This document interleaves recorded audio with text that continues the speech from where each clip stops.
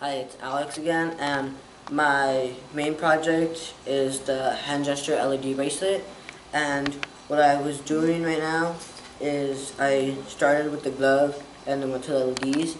After I finished that, before I did that, I got the codes for both of them, and the code is right here.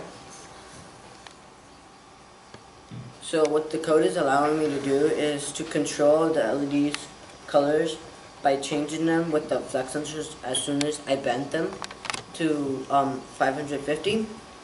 And I'm going to give a quick demo of how they would change.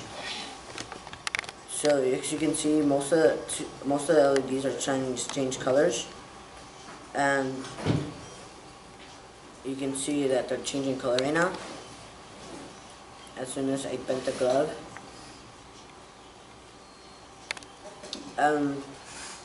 The steps I took to get to this point of the project was I had to get the glove running, the flex sensors up and running, so I can get them ready to connect them to the LEDs.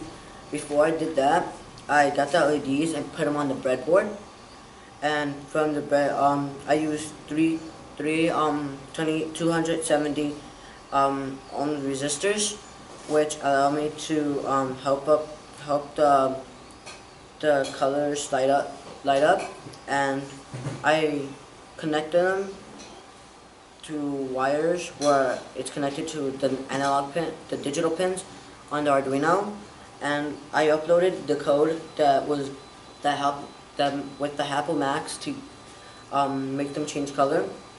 The next steps I want to do with this project is shorten the wires so they won't look so messy, and solder all the parts for the LED bracelet together so I can get them into the LED bracelet, the bracelet that I 3D printed, and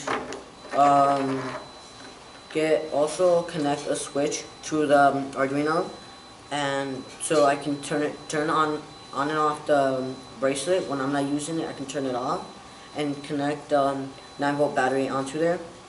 And some challenges I had with the project was getting the LEDs running, because the code that was given on the official website was full of comments, and I couldn't figure out what part was the comments and what part was the code.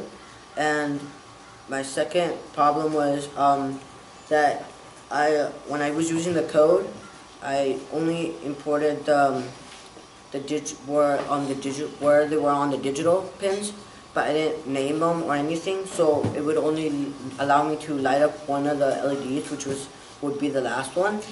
And another trouble was, I guess, having to fix up the code for all of these, because when I had the code ready, I accidentally forgot to save it, so I had to go back and redo the steps I did for both of the codes to put them together.